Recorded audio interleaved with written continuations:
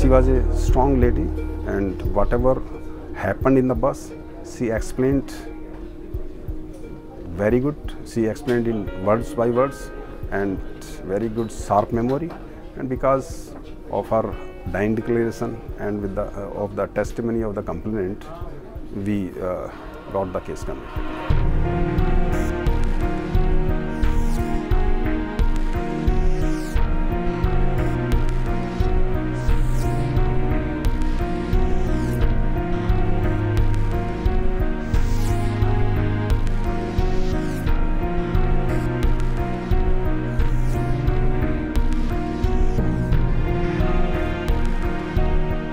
It was a very ghastly case.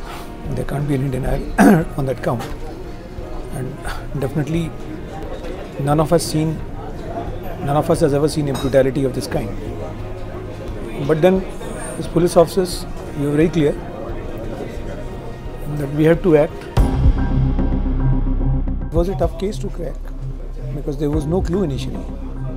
So they had done a wonderful job, and they collected the clinching evidence in the form of a video clip which was available from Hotel Airport, wherein this bus is seen going twice, and that was the major reason we suspected as to why a bus is going from the same spot twice, once at 9:34 p.m. and other time at 9:54 p.m.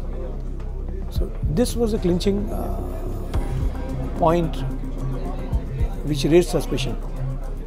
That is how this case was cracked.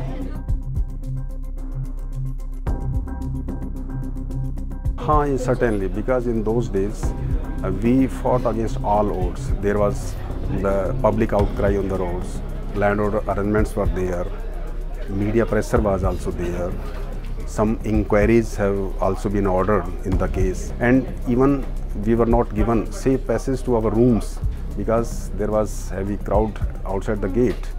So we jump over our walls and from the back side, and we used to reach in our office, and then we started the investigation.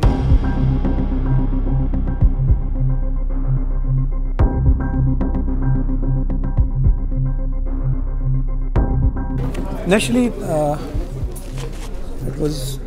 we were related.